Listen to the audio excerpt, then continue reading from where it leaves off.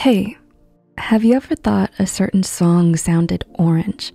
Do you feel like you can see music?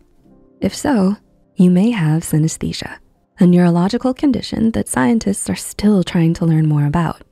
The word means to blend the five senses. People with synesthesia, known as synesthetes, experience the world differently, where their senses are hooked up to each other in ways where one sensory source produces another result, such as tasting sounds or hearing colors. With that said, here are 6 interesting things about synesthesia. Number 1, most are born with it and it runs in families. According to Jacoby Bancroft on Ranker.com, researchers think everyone is born with synesthesia, but grows out of it in time, with some developing it later on in life. Both of these are called developmental synesthesia.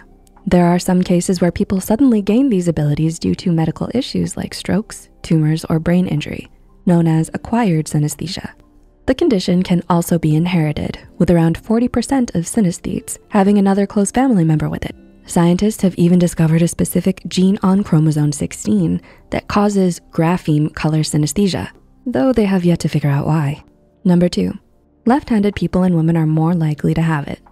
Did you know that there are certain members of the population more likely to have synesthesia than others? Again, scientists don't know why, but studies in the US have shown that women are 3 times more likely to have synesthesia, while in the UK, 8 times more likely to have it. And strangely enough, more synesthetes are left-handed compared to the rest. Number 3, when sick, their abilities can change. When a synesthete comes down with a cold, flu, or something like an ear infection, it can affect how they experience their condition, either strengthening or weakening it, or making them feel out of whack and not right. For example, a sound color synesthete with a blocked ear may not only lose their hearing, but the colors they usually experience may be different. Similarly, if you have synesthesia and are diagnosed with depression, you might find that it temporarily leaves altogether. Number 4, there are over 80 different kinds of it. Your senses can be linked to each other and with other things like personality in a large combination of ways. While most people with the condition only have 2 senses like sight and sound linked, some can have 3 or more linked together.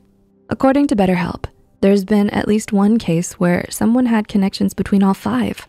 In general, there are 2 major groups of synesthetes, projective and associative. The first one is when you hear, smell, taste, or feel the second sense, like tasting blueberries when you hear a specific piano note. Associative means that you can connect a stimulus with a sense in your mind, but not experience it. Instead of tasting blueberries, the piano note will only remind you of blueberries. Number 5, you can teach yourself synesthesia. There are many benefits to synesthesia, such as boosting your memory and creativity. According to psychology professor Berit Brogard, who has the condition herself, you can teach yourself some tricks to learn it, such as by associating 2 different things together. It takes practice and patience, but once you start associating 2 things together, you can build new neural pathways in the brain. We remember colors more easily than other things, so it may be helpful to associate a color with something to remember it. You can also use meditation or the practice of mindfulness to help.